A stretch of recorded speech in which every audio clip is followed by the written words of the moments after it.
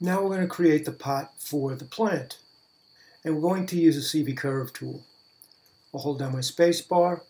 I'm going to create curve tools. And I'm going to the CV curve tool attributes. I'm going to set the curve degree to 1.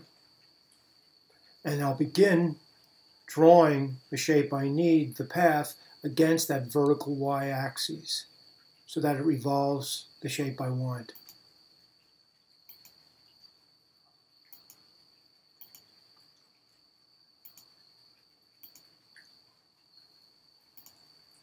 And I'm ending against the y-axis again. I'll hit return. I'll hold down my space bar. I'm going to go to surfaces. I'm going to the revolve tool and I'm going to the attributes. And in the revolve attributes, I'm going to choose polygons and quads and then count. Now the default setting will probably be 200. And that's pretty adequate for what we need now.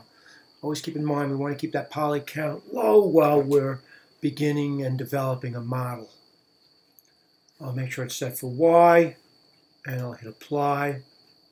And if I was to go to my perspective view now, I've got the flower pot I need.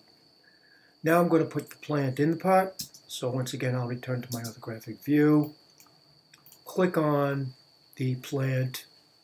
I'm going to hold down D and put the axis at the bottom of that plant piece, and then I'll put it inside the pot.